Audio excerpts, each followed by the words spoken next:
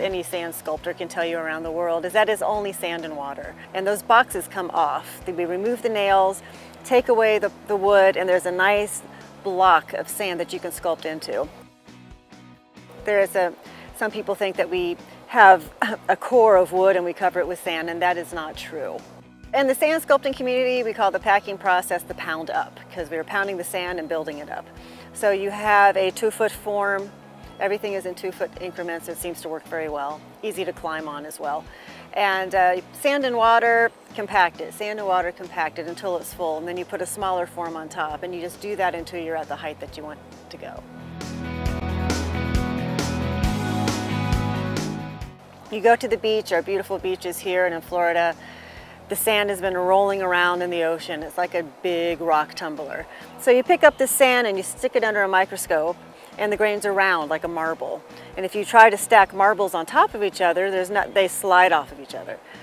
Sand from a quarry, river or lake, is going to be angular, flat, have some edges. It's got a lot of edges on it, and it holds itself together, it binds real well. So it's better than most sands. But you still have to realize it is sand. And sand likes to stand like it comes out of an hourglass at about 45 degrees. And when you start doing this with sand, and this with sand, and this with sand, it's got to be pretty good sand.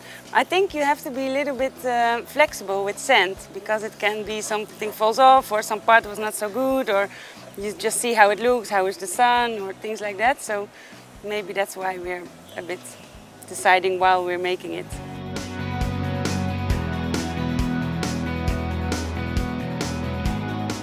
You have to deal with the weather. And most people, their first question is, what happens when it rains? And we usually say we go to the bar and have a nice frosty beer until it stops. But the bigger enemy for a sand sculpture is the wind, because the wind will blow away all of your detail. So then you'll have this really interesting shape and no detail in it. What we do is we have a large sprayer filled with water, put about a 1/4 inch of Elmer's glue, basic glue, makes the water white. Spray it on the outside of the sculpture and it creates a crust. And that crust holds that detail shape in place so it doesn't blow away. The spray we put on is after we've completed a sculpture, completed a section that we don't want to touch anymore. We'll spray a windscreen on it. It basically just soaks in just a little bit on the surface, keeps the wind from blowing it away, and then when it rains, keeps the raindrops from hitting the surface. For Art of Sand, we want to have a nice variety. There's a variety of styles, a variety of themes. We have an overall blanketing theme, but the artists were allowed to really branch off from there. There's not that many people who do sand. And because of that small community, most everyone knows everyone else. There's a lot of joking around.